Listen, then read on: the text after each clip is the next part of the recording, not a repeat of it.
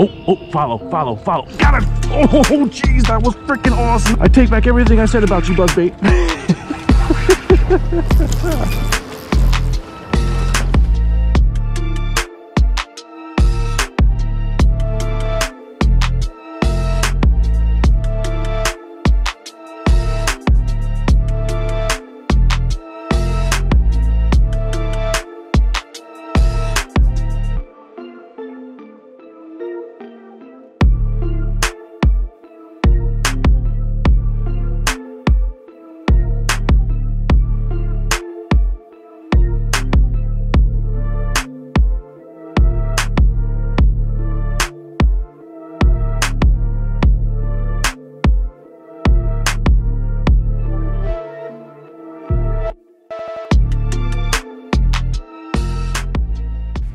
Hey folks, sorry it's been a week or two since I posted, but I really had to take some time for my family.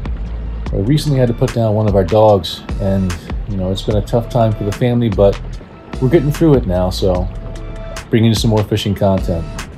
Now today's video is a Westside snakehead trip I took, and I'm going to pass on a lot of information and a lot of tips along the way.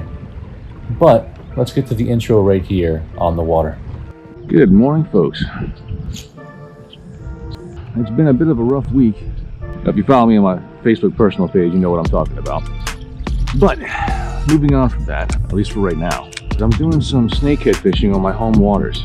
My home waters are on the western side of the Chesapeake. I don't know them very well. It's like I know a few spots that snakehead tend to hang around here. I mean, I've been out here probably once before in a serious way. I've gotten short strikes, I've even caught a few. But I'm really trying to bump those numbers up. So I certainly haven't had a stellar day out here yet. So I don't know exactly what they're going to be liking yet. That's a code I'm going to have to crack. I'm up for the challenge though. And now I'm going to start slinging with my brand new custom rod from Katie Lynn. I'm telling you, this thing is beautiful. Oh, I can't wait to use this rod. It's got these award-winning microwave guides on it. So I'm going to be casting a country mile with it. Oh, I just can't wait. Oh, I can't wait to put some bend in this line. Oh, that's actually too far. I put too much into it. Still got to get used to the guides. But now it's going to be the game of trying to find them, folks. And seeing what they want. I mean, I literally, like I said before, don't know this water that well. But anyway, folks, I'm going to get to it, and hopefully I'll have some action for you in a few minutes.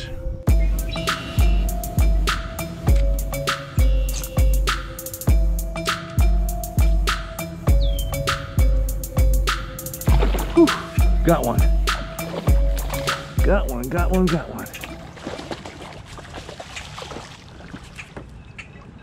On the old swim bait.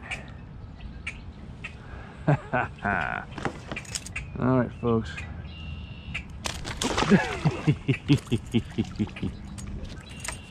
The skunk is out the boat. And if you open up, we can get this over faster. I'm just saying. There we go. Now, she's not a big one. But she gets the skunk out of the boat.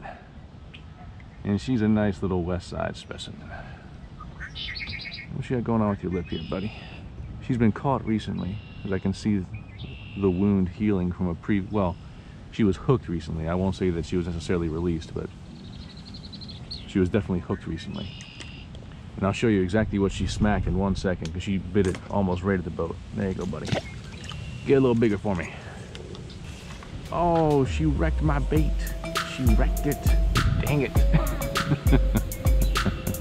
Folks, when you're on the water in a kayak, it is really tough to beat one of these Plano roll-up tackle bags. They hold so much gear, it's so easily accessible. Definitely check it out. Alright folks, so what she hit is a little, I think about 3.5 inch spark shad. That's one of my favorite lures, there's no two ways about it. Now they have them, they come in a 5-inch variety, 4-inch, and either 3-inch or 3-inch change. But I'm putting this on about what I think is a 4/0, with a little big for it honestly, but about a 4/0 Berkeley Fusion swim bait hook. And I'm telling you, she hit it, I mean, just like right at the boat. Right at the freaking boat she hit it. Now, I've pulled buzz baits over this area. I threw my mouse in this area. No takers. Thus far, it looks like, and that's one fish, you know. One fish does not a pattern make, but I didn't get any follows, any swirls, nothing on my topwaters yet. So it may be the case today that swim bait is king. Oh, follow. Got it! Oh, jeez! Oh, jeez, that was freaking awesome. That's a nice one, too. I take back everything I said about you, buzzbait. Oh, God, was that sweet or what? And I had the camera on. Come here, Net. Oh, it's a nice one. Oh, wow. God, was that awesome. Whew. Boy, that was awesome. Now, this is on a custom buzzbait by my buddy Jamie Simmering. So I can't give you a link to this one. He doesn't sell them, he just makes them for his buddy. So thanks, Jamie. But there are some great ones out there. Check out the buzzbaits. I'm going to demo these for you soon. Check out the buzzbaits over at SS Custom Baits. Another great model of lure to try. Oh, I know, you little monster. I know. God, that was an... Oh, God. Got this all the wake, the follow, the strike, and she jumped out of the water when she... Oh. Oh, you made my day, buddy. You made my day. Now, she may have some old wounds as well from some hook action. Oh, she is tight-lipped. She is a fighter, boy.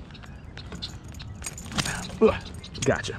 Okay, she's on the grips. Ooh, she is prego. Ooh, she's prego.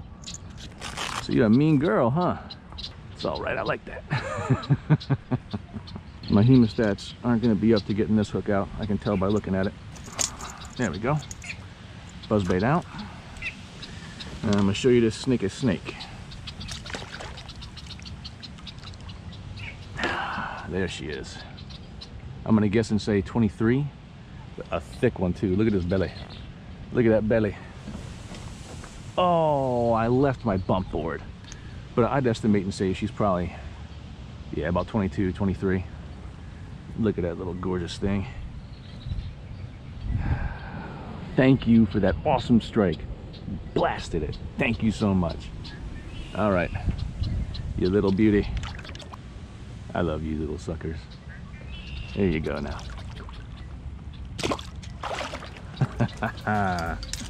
Yeah. Whew. Because the thing about my home waters here is that there's a limited amount of quality snakehead water because of the nature of the structure around here. Like, snakehead can and will relate to docks if that's all they have to work with. Same thing goes with timber. But ideally, what snakehead like, in my experience anyway, is shallow, grassy water. And there's little of that around here. And they're kind of far apart, the areas that do exist. So I never look forward to pedaling to the next one, because it takes a minute, honestly. It takes a minute to get over that. So every fish spooked, or every fish that's missed, it hurts that much more, because, for instance, on the eastern shore waters that I fish, it's like I can cast in a 300... Oh, he just went for it. Shoot. I think he just went for it and missed it. I think I just spooked him. Again, son of a bee. But like I was saying, on the eastern shore and a lot of the waters I fish, you can cast 360 degrees in any direction and it's all snakehead water around you. Like all of it. It's just different, man. It's just different. So here I really like to take my time, keep my patience about me, and get each one that I have a shot at, man. It's crucial. Now folks, if this camera here picks it up, what you can see here is that I'm starting to encounter a different kind of grass. And that grass is extending fairly well out into open water. And I'm seeing a lot of action out here. A lot of feeding action. Now, the buzzbait is a great lure, but since it has exposed hooks, it's not great for fishing this kind of grass. What's going to happen far too often is that the open hooks on this buzzbait are going to get caught by that stuff. And as soon as you have some of that grass on your buzzbait, well, A, you'll be lucky if the blade works anymore. You can't spin with that grass in the way. And B, if you do foul it, it's going to hurt really bad if a fish follows it after that doesn't take, you know what I'm saying? So, some great lures to use instead when you encounter situations like this are the Stanley Top Toad or in your standard ribbit frog.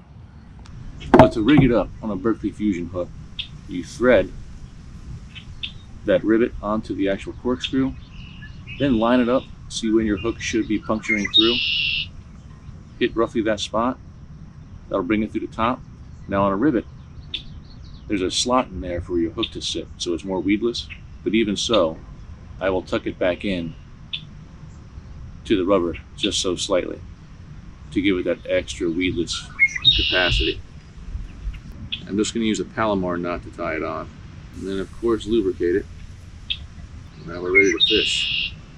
So I'm going to try white first, but if I don't get anything, you'll see me switching pretty quickly. So I have a lot of faith in my watermelon type colors. Having faith in your lures is a big deal, man, because you just fish so differently. When you have high confidence in a lure, you'll make casts you normally wouldn't make. I mean, you're much more precise with what you're actually trying to cast to. Your head's in the game, and that's what's really important. Got him! Got him! Yes! Oh, yeah. Oh, I got the watcher. You see this log right in front of me over here? I pulled my rivet across there twice. Nothing. No movement, nothing. I'm like, you know what? Let me give the mouse a shot. You know, sometimes that slow presentation can make all the difference. And, well, here's the proof. Not that this is in any way a big snakehead at all. Oh. Oh, I love you rascals. I love you so much. Yeah, not that it's anyway a big snakehead. Oh, she is shaking. She is shaking. Here, let me get her off of here. All right, little fella. Oh, but it just shows you the value sometimes of slowing it down. I see a lot of people out there who like to burn in snakehead lures of various kinds.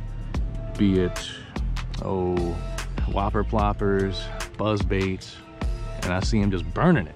I'm here to tell you, folks, at least in my neck of the woods, I've heard that the snakehead up towards Jersey and PA will follow moving baits and fast baits a lot better.